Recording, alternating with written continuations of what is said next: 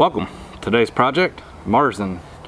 So, as I pour this beer on this kind of long-awaited beer, this thing's right at about a year old and looks like it's gonna be a little over carbonated here. So let's kind of let this thing settle down just a minute while I talk about it a little bit. So as I said, this one kind of drug out on me for a little bit, this Marzen project. It's approaching right about a year old, which is kind of on my bad there. Unfortunately, it's just one of those projects that kind of ended up sitting towards the back. I forgot about it for a little bit.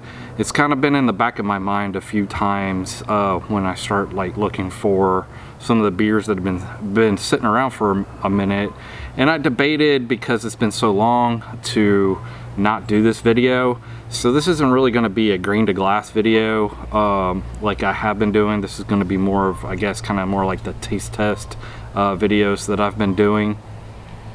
Just because, one, it's so old, and then two, there's a few things that I would do differently with this beer.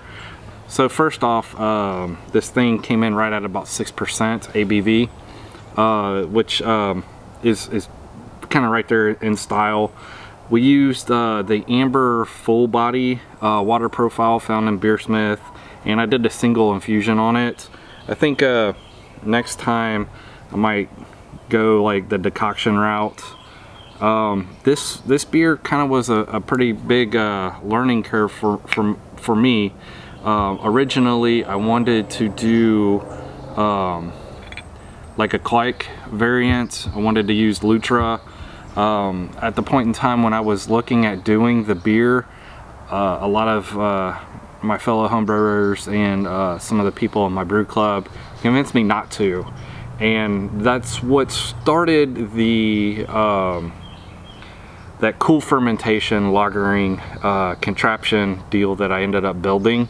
I'm really happy that I went that route. I felt like I learned a lot about like lager yeast and lagering, and you know, just taking your time and being patient with a beer. Originally, like I said, I was going to just throw Lutra at it and see what I get there, just to kind of fast route it.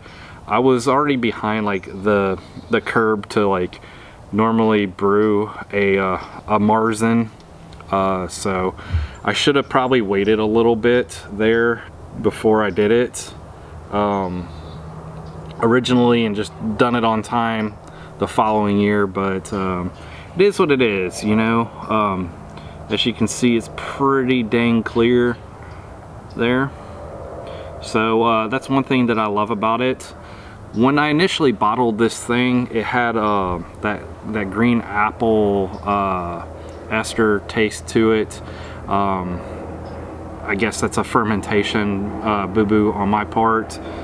After about a few months, that taste cleaned up pretty good, and I no longer tasted it at that point. The initial taste test that I was doing, it kind of finished a little bit sweeter than normally, than I think is traditional as far as the style goes. But I mean, I've been really happy with this thing, especially, you know, that it's stuck around here for about a year. This is kind of one of my some of my friends' favorite beer that I've brewed yet, last year anyways. So go ahead and get some of this over with. So the last time I had this beer, it was probably, I don't know, 3 months ago or so, and I remember it being a little over carbonated. I didn't think it was this over carbonated, but it smells wonderful. I mean, really, really good.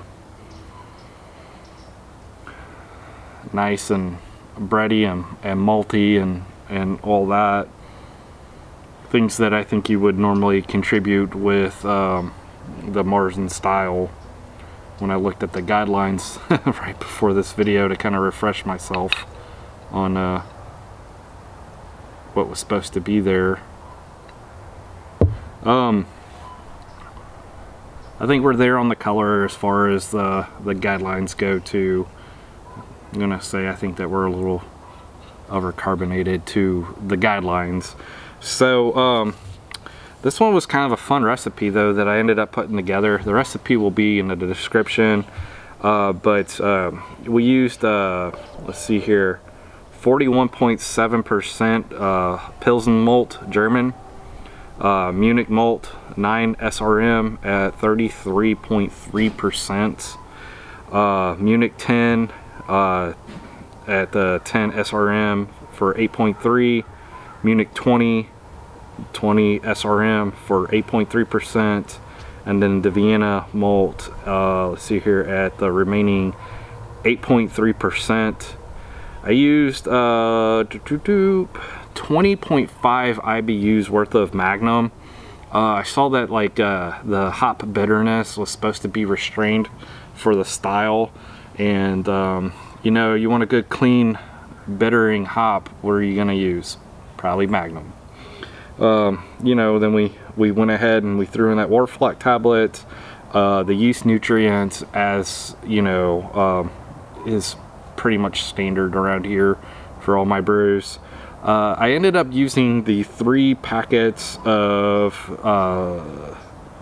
3470 for this brew, and like I said, this was my first attempt at a lager, very first. Now I've done a few lagers, and what's funny is now some of those lager videos and recipes and stuff we've discussed before this one, so this one's kind of out of order as far as that goes. But this is a beer that I've really have enjoyed throughout the year here.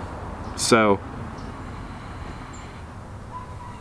again, you know, the bready malty aromas here.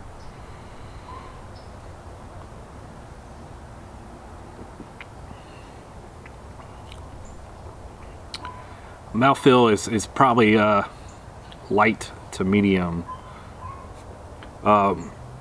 Again, originally when I had bottled this, I felt like it kind of was like borderline too malty, too sweet originally. It feels like some of that has kind of aged out of it.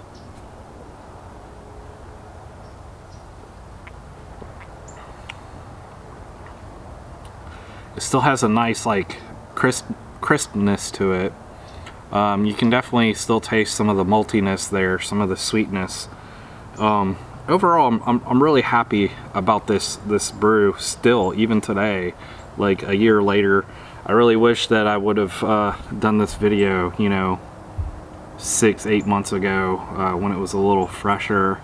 You can definitely tell that it's not nearly as fresh as it used to be.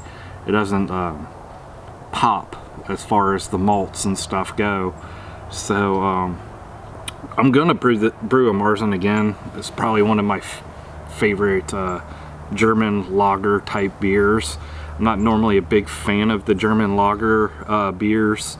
I've played around a little bit with you know, like the Doppelsbock and stuff like that, and some other, you know, lagers and whatnot.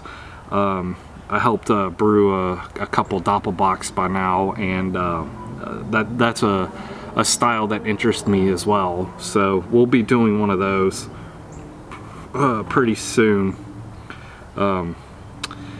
Now that I think about it, it might be a good idea to say, you know, do a Marzen and then turn around and do you know, either a Doppelbock off that yeast cake or a Doppel off that yeast cake. So that might be a little fun experiment to do. Again, you know, really happy about that color, the clarity of it. I know it's kind of gotten a little bit cloudy there. It's not quite as clear, one, due to the way that the sun's shining through everything here, and then I think I kind of roused up a little bit of the yeast settlement at the bottom of that bottle. But this style is always one of those ones that I really enjoy as far as like the German brews go anyways. So without further ado, if you guys saw anything in that recipe you think I ought to try changing, or a technique that I should do differently, let me know. This thing took a super long time to ferment out, and I lagered it in that contraption, and man, it took a buttload of ice to kind of get it as cold as I could. That's kind of when I started figuring out like that thing struggled, you know, kind of towards the lower end of the 40s to lager. So I ended up putting it in the keezer to kind of like cold crash it for, you know, a couple weeks and let it lager there, and then went ahead and transferred it out of that. So you know, that carbonation there is all straight from every bit of that yeast that was left in there. So that's kind of wild. But you know, I mean, we all know that there would have been viable yeast there. It's just kind of, I didn't realize it would be that much. There we go. There's some little yeast floaties in there. Finally kicked it up enough. That doesn't bother me so much though. Anyways, cheers guys. Thanks again for coming checking us out. We've had some really good gains as far as the channel. The subscriptions are up, and there's more and more of you guys leaving comments and following us on Instagram and all that kind of stuff. So cheers to you guys for hanging out with me, making these videos so much more enjoyable to make, catching the live streams that we've been doing. That's been fun. So we've got all kinds of little things still going on in the background. We got some really cool stuff coming up here pretty soon, so just keep following us, you know, keep spreading that word, you know. We appreciate everything that you guys have done for us, all the love and the support. Cheers again to you guys.